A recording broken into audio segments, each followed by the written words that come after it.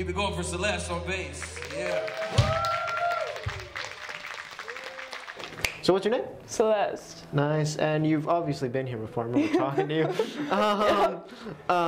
So this is your second, third time, or more than that? I don't even know. I think my first one was back in November. So Oh God, you're progressing fast. Yeah, and you're still playing the bass. What song did you play for us today? Fences by the Destroy Boys. I wish I knew what that song was. I'm so sorry.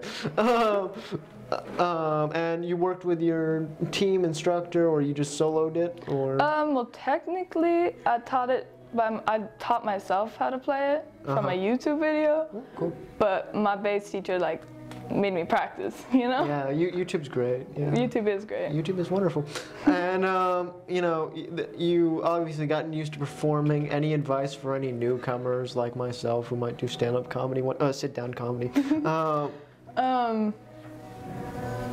Don't think about it. Don't think about it.